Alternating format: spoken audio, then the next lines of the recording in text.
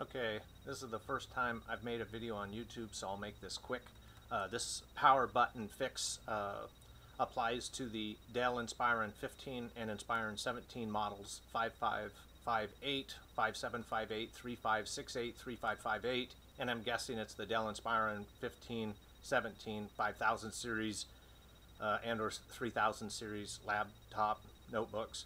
Anyways, take a good look. There's a power button. You'll see videos all over where people are taking this out, so I'm not even going to show you that. I'm not even going to show you the power button. I'm just going to tell you how to fix it and why it happens, because that's the one thing they really aren't showing you in the videos. In fact, they just take this out and they put it back in, and then I guess somehow the power button is just working. Other people are replacing the power button, which I don't think you have to do at all, because what you'll do is, when you get the button out, of course, in the videos they're pressing this, and you can, this is the power button I replaced, and you push on that, and I can hear it, feel it go down, and you're basically just clicking the clicker, and that's what it looks like.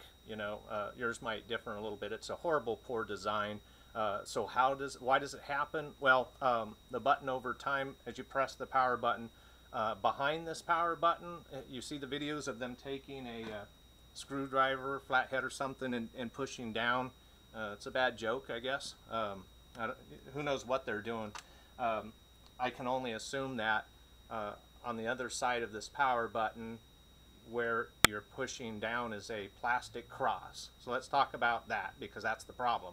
That plastic cross, horrible design, really a flawed design. So what are they doing? Are they pushing? The only thing I could think of them doing is taking a flathead and pushing that cross, smashing it back up, because what's happened is the hard plastic has really just been pressed down. So I used a really heavy weld, hard weld, and just all you have to do is bring it up a hair, so just build that cross up just a hair, some type of weld, hard plastic, heat, whatever, and just build that up. Then you put it back, and it just went down a hair. So that's the fix. The problem is it's behind the button, not the button. If your button's bad and it is smashed and you're not getting it clicked, well then yeah, go get a new button. That's obvious. But when you put your new button in, and don't be surprised if it does the same thing if you don't build up that plastic cross.